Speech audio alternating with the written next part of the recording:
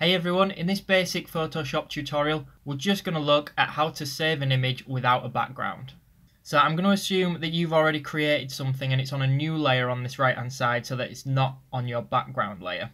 So assuming you have done that, on this right hand side you can click this little eye icon to hide your background.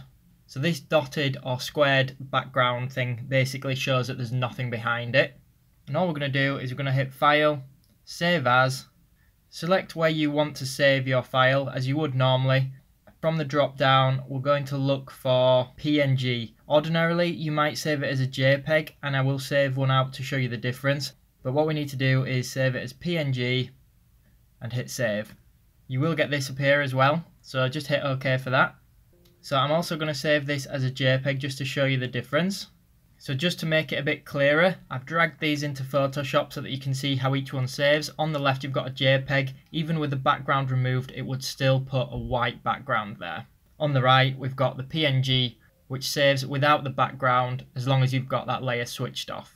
And that's it guys. So really simple, this one.